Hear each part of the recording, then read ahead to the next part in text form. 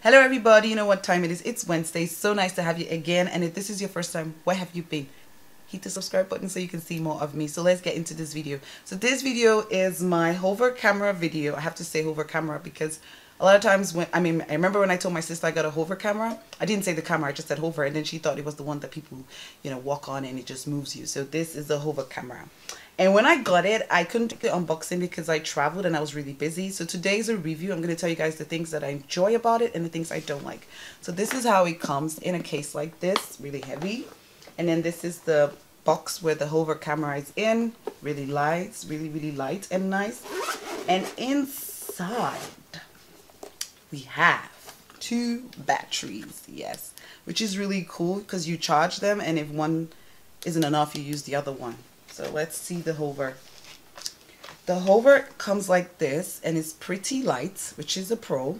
And then you just open it, connect it to the app, which you connect in your phone. You have to download the app and then you connect it and then you can film yourself. So this is really cool. You're going to see footage in the video showing you when I use this. Now I've told you one pro, it's light. The second pro will be that you can film yourself alone without someone doing it for you, which is also good if you don't have someone to help you.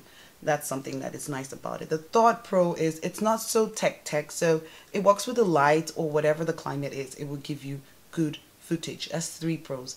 Now the con for me is when it's windy and you're filming, it gives you like wobbly, shaky footage. So that's not cool, because nobody wants that. And you have to cut that out. The second one I don't like, the second reason that it's not cool for me is if you're filming, because it works with natural light, when it's dark, your footage is going to be dark. So you have to film when it's pretty sunny, I guess. Yes. And if you're going to film with lights, if you're doing a 360, because it has like different ways that it film. It can film you when you're cycling. It can film you up it and 360. So if you're filming 360 and it's dark and you pull lights around you, that's going to show and that's going to look really weird.